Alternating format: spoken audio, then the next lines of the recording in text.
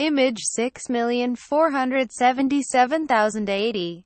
jpgThe American Civil Liberties Union, ACLU, is suing the Trump administration Friday over new rules. The Department of Health and Human Services announced that eased the Affordable Care Act requirement that employers and insurers provide contraception coverage. The ACLU's announcement came less than 2 hours after HHS announced it is issuing a rule based on new Justice Department guidance that employers and insurers can object to covering contraceptives based on religious beliefs and moral convictions.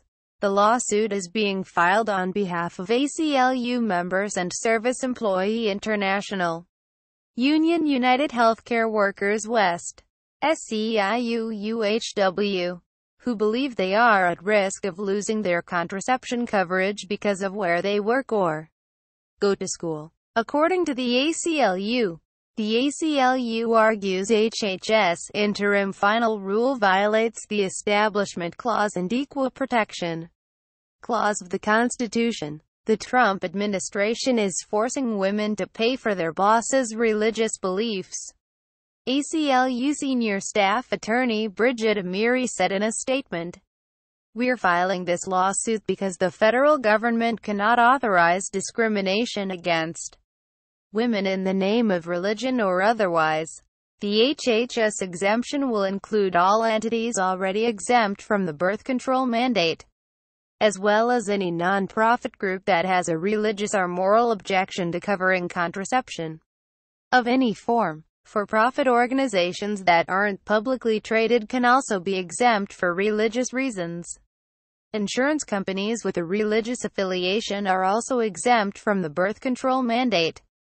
No American should be forced to violate his or her own conscience in order to abide by the laws and regulations governing our healthcare system."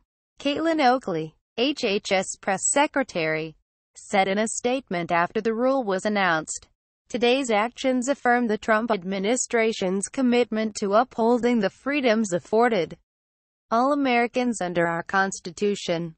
Watch. Trump administration reportedly plans on rolling back birth control mandates." Issued the new guidance after multiple failed attempts from Republicans to repeal and replace Obamacare, which almost certainly would have nixed the contraception coverage requirement.